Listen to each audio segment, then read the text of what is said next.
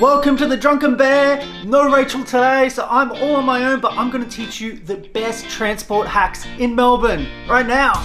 So I'm going to get started straight away and let you know the best hacks for trains first. So I'm going to go through trains, buses, trams, bikes, absolutely every way, cabs, how to get about Melbourne.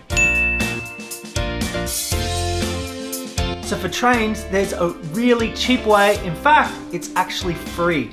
So if you want to spend zero money in Melbourne, then this is the hack for you. So there is a thing in Melbourne called the early bird travel. And early bird travel means if you touch on and off before 7:15 a.m., then travel is absolutely free. So the best way to do this is have a bike. So if you have a bike, bring it on the train with you in the morning. You don't have to ride it or anything, but as long as you touch off before 7:15, you can ride your bike back and then you spend zero money for public transport, which is really, really good. But if you don't want to ride a bike, or if you don't own a bike, you don't want to use a shared bike service, you can actually just spend the 2-hour ticket. So it would be about $4 a day. So you're saving a lot of money. Instead of spending $8 a day, you're pretty much halving it. So it's a really, really good hack that a lot of people, even locals, don't know about. So you'll be one step ahead. So the next really good hack is all about buses. So buses, just to make sure that it doesn't have the early bird special. So, but it does have another hack, which is going to and from the airport. So a lot of people think Skybus or taxi is your only way to the airport. It's false. There is actually a bus, there's a few buses, and all you need is your myki. So all you need is a daily fare and you can get to and from the airport. There's a few different ways of doing this. Rachel explains it in this video up here, how she gets from Moonee Ponds, catches a tram to Airport West, and then a bus to the airport.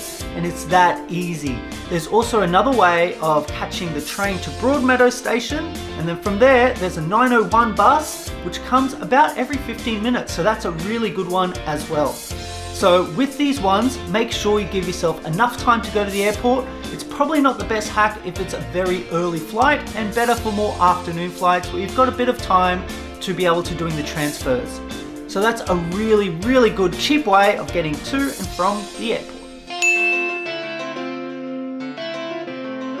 Okay, and now we're going to talk about trams, which is my favorite way of getting around Melbourne. Trams, the really good thing is the free tram zone. All around the city, not just the city circle, but all the trams running in the free tram zone. And a great way to use this free tram zone, if you do work in the city, you can again ride a bike and hit the outer edge of the tram zone, and then from there you do the rest of your journey by tram. So it's a really good way, and we had a friend that used to ride from the western suburbs to the Docklands, which is the outer zone, and then from the Docklands into the city. So it's a really, really great way to not have to ride your bike all the way to work. Speaking about bikes, which I've been kind of talking about during some of these hacks, which you could kind of use to get your free public transport, there is bike stations around. There's the Melbourne Bike Share, and there's also O-Bike. And those bikes are kind of everywhere, and you can get an app to know exactly where they are, and you can use a bike that way. But also, if you're thinking more long-term, going to stay here for about 3 to 6 months, I really recommend you buy a bike. And you can get bikes really cheap from Kmart, from Big W, or if you really want, even going to Facebook groups and getting bikes that way, or Gumtree. And once you get the bike, you can do the early bird travel hack, you can do the free tram zone hack, or you can even just ride to and from work. Melbourne kind of operates as a grid, and a lot of the streets have bike dedicated lanes. So it's a fairly bike friendly city. You just have to be careful of cars that are parked who sometimes open their door without looking. So if you just be aware of that, Melbourne is really safe to bike around.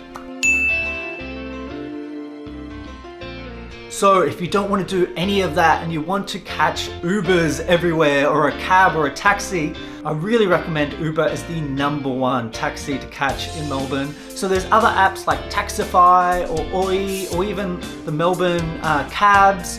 but I really recommend Uber because once you're on the app and you go for the pickup, you're looking at no more than 5 minutes for waiting time. So for me, I've called an Uber in the outer suburbs, in the city, at midnight, at 2 AM, at any kind of time, and I'm never waiting max 10 minutes, but usually more the 3 to 5 minute mark. So it's just a really reliable, safe way to get around Melbourne, especially if you've got some time constraints or if you don't want to be waiting at the train station late at night, you're a bit worried, you just want to get from a bar straight back home. Uber really is the way to go.